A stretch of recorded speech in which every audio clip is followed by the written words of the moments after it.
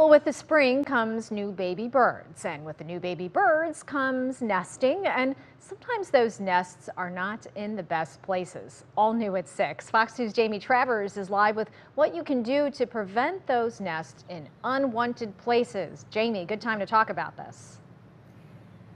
Yes, exactly. Birds like to build their nests in areas that are sheltered from the elements. So that can mean in and around your homes, which is sometimes okay, but can sometimes be problematic. And there are some things that you should be aware of.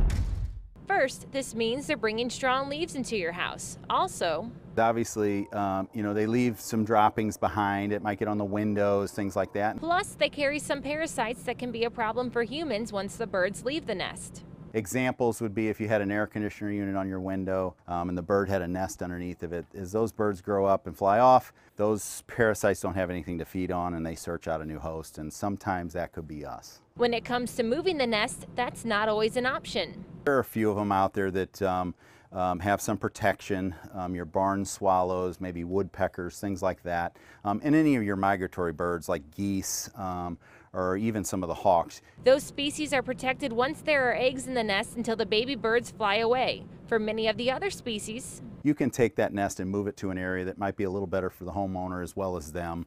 But if you're going to do that, make sure they've got some protection so that they are out of the elements, and that'll help them survive as well. But some enjoy having nests nearby. Every year, every spring around this time, we always have birds that nest throughout the house. And so it's a fun scavenger hunt for my kids to figure out where the birds nesting. This year, the new one is in the mailbox. That's a new one.